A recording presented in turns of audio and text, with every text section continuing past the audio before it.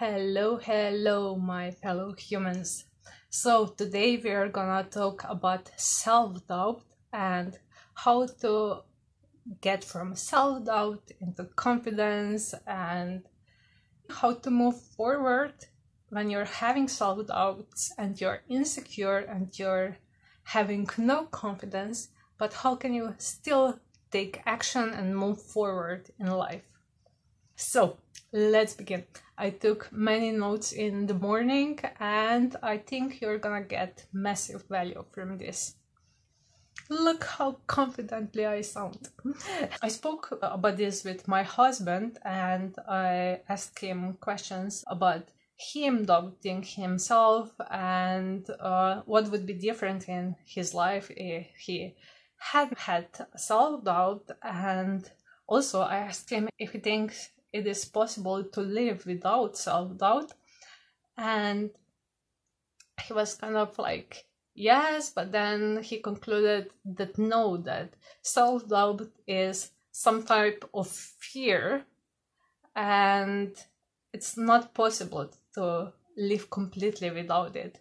And this was like a little light bulb moment for me, because actually self-doubt is a type of fear. It's a fear about your own abilities. You doubt yourself if you're able to do something. There are actually bad sides of self-doubt and there is also a good side of self-doubt. But let's begin with bad side. So, obvious one is it is eating away your confidence. And because it is eating away your confidence when you're like questioning yourself all the time, am I able to do this? Can I do this? What will people think? I am not showing up confidently enough. I am still in my own process. Who am I to do this? Like blah blah blah blah, these thoughts. And this is eating away your confidence, and because it is eating away your confidence, it is causing you not to show up. And even if you show up, you do not show up as powerfully as you could if you wouldn't have that much of a self-doubt. Like me, for example, I could show up way more powerfully. And if you see my previous videos, you can also see there is a progress already. Now let's get to the good sides of the self-doubt. Self-doubt is wanting you to improve. If you check in and ask the part of yourself that feels as though it needs to doubt you all the time, it is wanting you to be better, to show up powerfully and to show up in a way that you do things really well. It's like one of the things that my mother used to say to me: if you do something, do it well. And I'm sure many of you got this message that if you do something, do it well. And if you cannot do it well, don't even try. The intention here is good. It is, sometimes it's good, sometimes it's just don't cause the shame to our family. So, what is the cause of self-doubt? Obvious one, it is comparison. You compare yourself to others and you see that they are doing things better than you, and you feel that if you cannot do it that well or better, that what's the point of even trying? One huge cause of self-doubt is trauma, like repetitious trauma. When whatever you did was never good enough for your parents or siblings or people you grew up with, or if you have toxic people in your life. I'm still not sure about this term, toxic people, even though I had some experiences where I felt like this. But what if I was a toxic person for other people as well? Anyway, so when you have this trauma and you feel like whatever you do is never good enough, you could be having like world-class service or product or whatever, and you would still feel as if it is not good enough, because you have people around you for whom it is never good enough, and then you internalize all these doubts, and no matter how good you do something, you still feel as though you are not good enough. Another cause of your self-doubt, it could also be your smart brain, and I mean this not in a sarcastic way, but actually your smart brain that is protecting you from harm and wants to keep you healthy. I'm gonna give you an example here. A few years ago, no, it was last year, I went to the pool and I jumped from, I don't remember the English word, like when you jump from height into the water. And I first jumped from 3 meters, and then I got up my courage, and for the first time in my life I jumped from 5 meters. There were some guys there on the top, and if I came up there, I felt like I cannot go down by the stairs, so I jumped into the pool, and I did it once, and that was it. But that was 5 meters, and you see so many people doing it, you know that it's safe. But if I wanted to jump from 10 meters, or I don't know how many meters, like you see people on YouTube doing it and you feel like, oh my god, they are crazy. So if I wanted to jump now from 20 meters, I would be really doubting myself. And this doubt would be safe. It wants to keep me safe, because probably if you jump from higher heights, you need some training, you need someone to tell you how to do it properly, you need someone along to make sure that you do it in a safe way, you need some practice. Your smart brain wants to keep you safe, and it's great to have self-doubt in such cases. So the purpose of self-doubt is to improve first, and to get support, and to make sure you are safe while you do the things. So how to move from self-doubt into confidence? And the answer is practice. And even more specific answer is regular practice.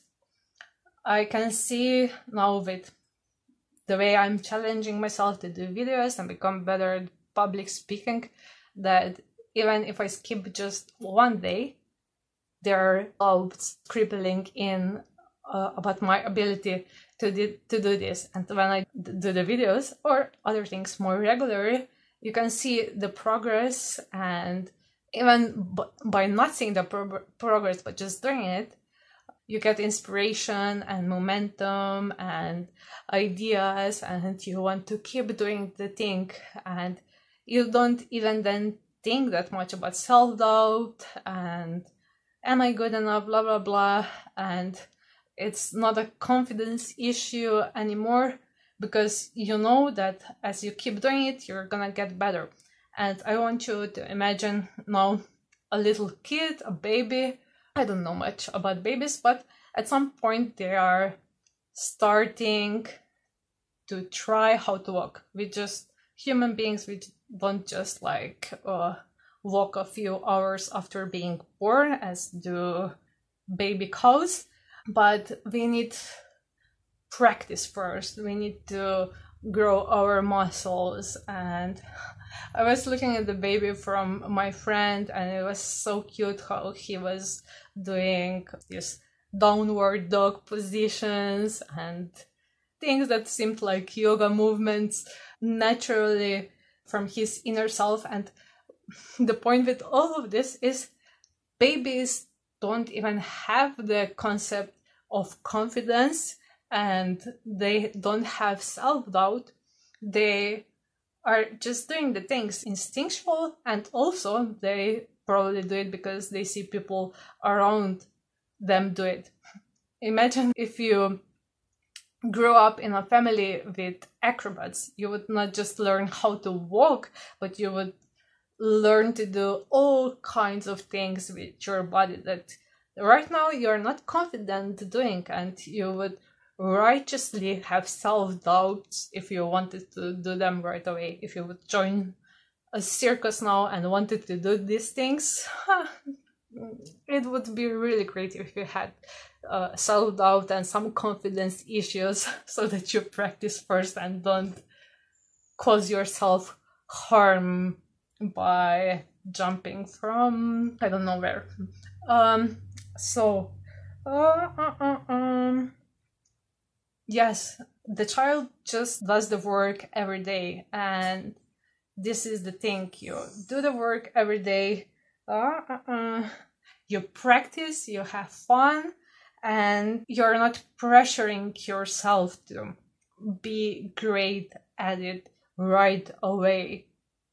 And also the child doesn't go like, oh, everybody else is walking and I'm still not walking, and what if I'm never gonna be able to walk properly, and blah blah blah. No, it just does the work every day. It even doesn't think about showing up. It just does the thing, and that must be a light bulb moment for all of us. It's kind of like you move self-doubt and confidence and pressure, all of this, you just move it away and you do the work. But since we are human beings and we went through a lot of things in our lives, it's natural that self-doubts are gonna come in. So if you're traumatized and you have those crippling self-doubts, the question is, what is the baby step? What is the baby step that you feel safe right now to make? And if you're severely traumatized, it's gonna take some time, and it's gonna probably take more time than you expect it to take. If you're traumatized, it is sometimes really hard to take action, and you have crippling self-doubt, and you're not feeling as that little baby who is learning to walk at all. You just feel like shit, and I understand you. I've been there. About 7 years ago, I had a burnout, and with burnout came a bunch of things. I'm just gonna read the bullet points so that I don't get too much into my story now. But with burnout came dark night of the soul, and that shit took years, so I don't know why it's called Dark Night. It's Dark Years of the Soul. And I was not feeling my previous business, but I was afraid to transition, and transitioning into coaching took years and caused severe self-doubts as well. And I had some relationships that ate away all of my confidence, severe trust issues. I didn't trust people at all. I even felt paranoid, and I had low energy. I wanted to sleep all the time, and I didn't feel safe at all to show up. But still, because I'm this type of person who is very driven, and success is very important to me, and I love being productive, I was still asking myself, like, what action can I take now? And this is the thing that I want to transmit to you now. It is, what is the baby step that you can take right now? What is the baby step that you feel safe to take? And what helps me a lot during this dark night of the soul, dark years of the soul, it was inner work and getting support. And there's a book that I will link below about complex PTSD, and this really helped me a lot to realize that I have really severe trauma issues. I don't want to completely identify myself with trauma, but still it helped me a lot to read this book and to make myself a plan, like a 5-year plan in which I'm gonna become my confident self. And it's now 3rd year and I'm progressing. So it helps a lot to get support, and if you cannot get support, read books and watch YouTube videos and do the work you feel safe to do. And also try to hang out with people that feel safe, people with whom you can be yourself without feeling the pressure that you need to impress them with your achievements. Those people with whom you can be your sad self and your happy self. Again, focus on the baby steps that you can take. So, I wanted to share this. During these dark years of my soul, I still did a lot of work, and I just realized that a few days ago when I started thinking about this video, that during those times I did so many things on my website and became familiar with so many tech stuff, so that now when I feel more confident to show up tech things, I feel super confident about this. It's like I'm not a programmer or even person who is super into tech stuff, but I can do all these things like WordPress, like website design. I'm familiar with newsletters, all the things like sign-ups, opt-ins, all the things that you need to run an online business, and a lot of time to set up. I mean, we have so many amazing tools now, but it still takes time. We have those tools to save us time, but it still takes time to set them up.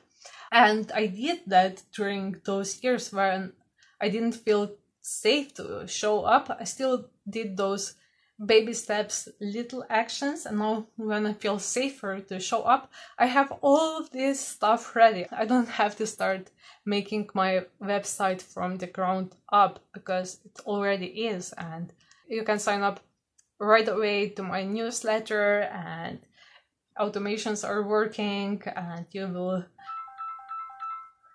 Just a second. Okay, so now I'm not completely sure where I stayed. Anyway, let's go to the next point. So, the thing that really can help you, and I know this from my own experience because I created this tool and I use it now for years, and every time when I get into this state where I don't know how to move forward, when I have all this mental fog, I use this tool, and it's called the Mental Fog Remover, and I created it.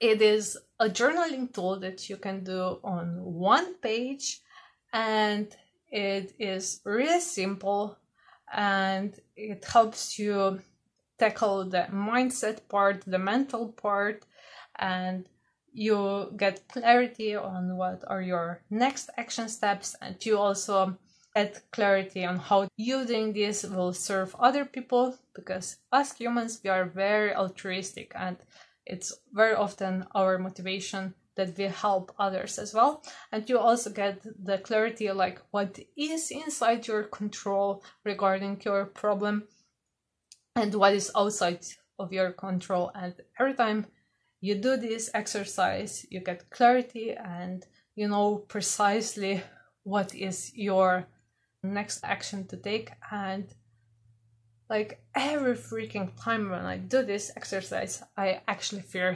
inspired to take that action. And when I take it, I get momentum and I start moving, and the problems start to disappear. And even if it returns back, I can do the thing again and then move again forward, because this is it, what I'm trying to convey. We are humans, self-doubts are gonna come back, even if you do all the mindset work and all the belief work.